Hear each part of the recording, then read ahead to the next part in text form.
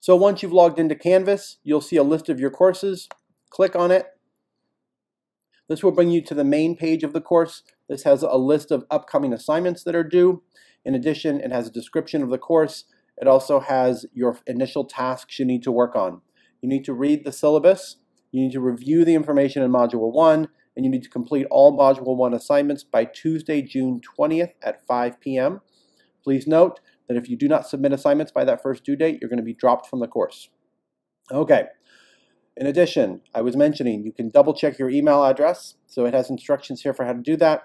Third, you need to make sure that you have a new textbook from the bookstore, or if you've bought an ebook, you can do that. The syllabus talks about how to access that, and you can purchase those right from inside this course. If you're using a used textbook, you're going to need to buy the Inquisitive software program for about $20. Again, the link is here in the course page. That will allow you to complete the online homework assignments. You'll also see a list of all announcements that are coming up. They review the syllabus and all the assignments. So this has all the assignments and the due dates for the entire course, so you can sort of see what things are coming due. Again, almost all assignments except for Module 1 will be due Thursdays at 5 o'clock. You'll have access to them from the previous Thursday at 5 o'clock until the due date. So the assignments that are due for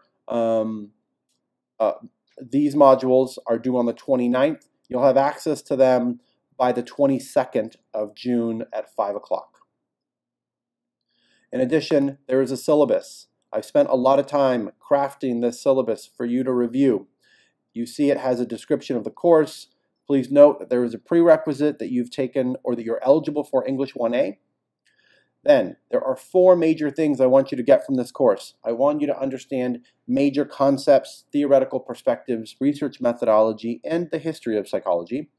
I'm going to test how well you're doing achieving that outcome by looking at your scores on homework assignments and exams. I'm also going to look at your ability to integrate and critically think about new information and evaluate evidence, what we sometimes call information competency.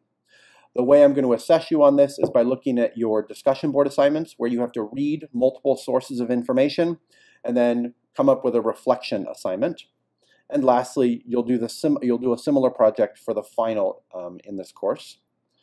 Third, psychology really does integrate a lot of diverse perspectives, whether it's about research, theory, or application, about things like gender, gender identity, culture, ethnicity, age, or disability status. So we will look at those on various discussion board assignments. Lastly, of course, all the things that we learn in this course, you should be able to apply to your own life. And again, by using self-reflection exercises and your responses on discussion boards, I'll see how you're doing on this last learning outcome. This has information with how to contact me. Please note that for the majority of the course, my partner and I are going to be in Europe because his company is moving him there for the summer. So that means that I'm about 9 hours time difference from Pacific Standard Time.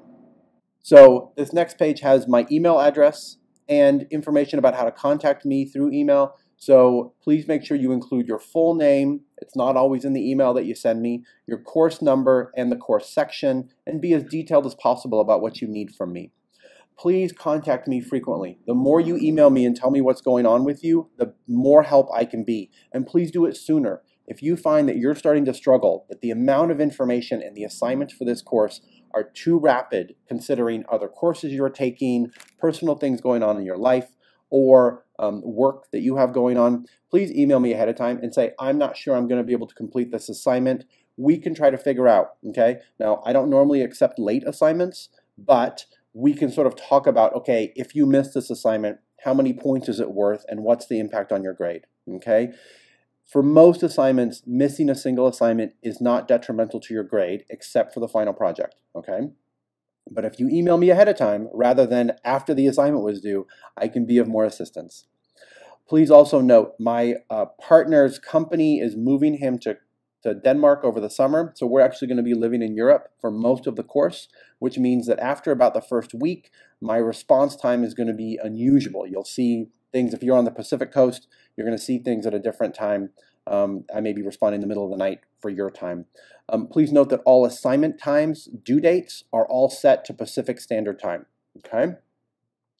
You do need to make sure you have this textbook. I've even got a picture here to help you, and the ISBN. I realize it's somewhat expensive, but the textbook and the access code or the registration code that it comes with are critical. So if you buy the loose leaf textbook from the bookstore for $101, that includes everything you need in this course. You don't need anything else, okay?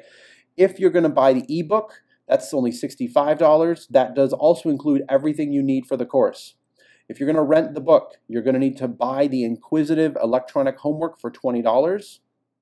Here's Canvas login instructions. Here's lots of information about how to do well. As I mentioned, this course is going to move really quickly, and some of the homework assignments require that you log in and work on them multiple times over a week. So you can't just bust this out in an hour in one afternoon.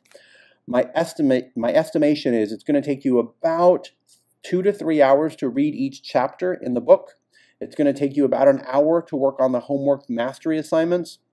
And then it's going to take you about 45 minutes to an hour to work on each of the quizzes. So you're going to be spending a significant amount of time each week working on those assignments. And we're covering about 2 chapters every week. So it's going to move very quickly, and you're going to need to be logging into the course multiple times. Please make sure that you're double checking due dates for assignments. There are some assignments that require that you log into Canvas daily. So you're going to need to have consistent internet access over this summer class. Please make sure that you work on the textbook. Read the chapter. It'll help you in completing the exams. Please put lots of time and energy into this course. My guess is it's going to take you anywhere up to 15 to 20 hours a week. In addition, there are lots of other resources here. There's online tutoring, as I mentioned earlier. If you need academic counseling, if you need personal counseling, if you're a member of the Disability Resource Center, or you've had access to disability resources in the past, please contact them so that I can make sure that I get you whatever you need.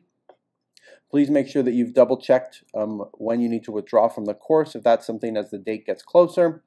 And then grades. Of course, we're all really concerned about how our grades are. So I want you to be really focused on those 4 learning outcomes that we talked about. Every assignment in here is built on helping you be successful in achieving those 4 learning outcomes, okay? There are 4 major classes of assignments you're going to see in this course. There are these weekly mastery review assignments. So you're going to have one for every chapter. They require that you log in. It's going to test you on concepts specifically from the reading.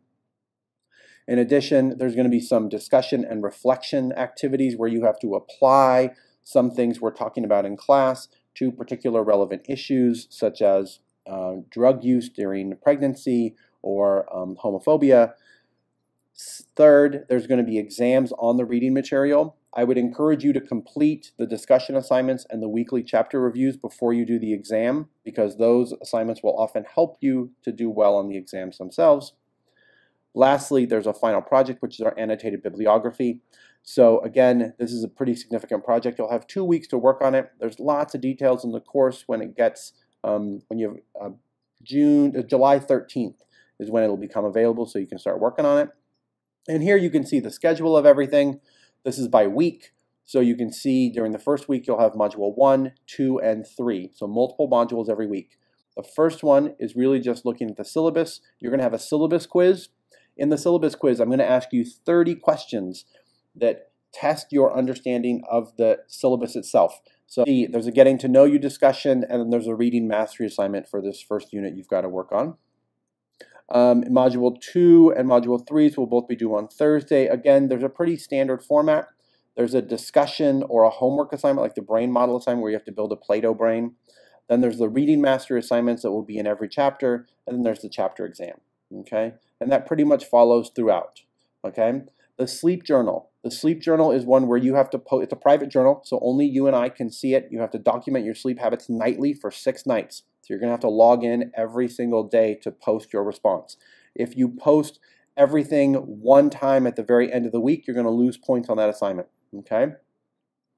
So I'll let you scroll through that. You can see all the various assignments and the readings, what chapters we're going to cover. And then as we get towards the end here in this last week, what you'll see is there's chapter 13 and 14, a little bit smaller. There's a reading mastery assignment, there's a chapter exam, and then there's a discussion assignment, a reading mastery assignment, and a chapter exam, and then of course your final project. So most of your time is going to be spent working on that.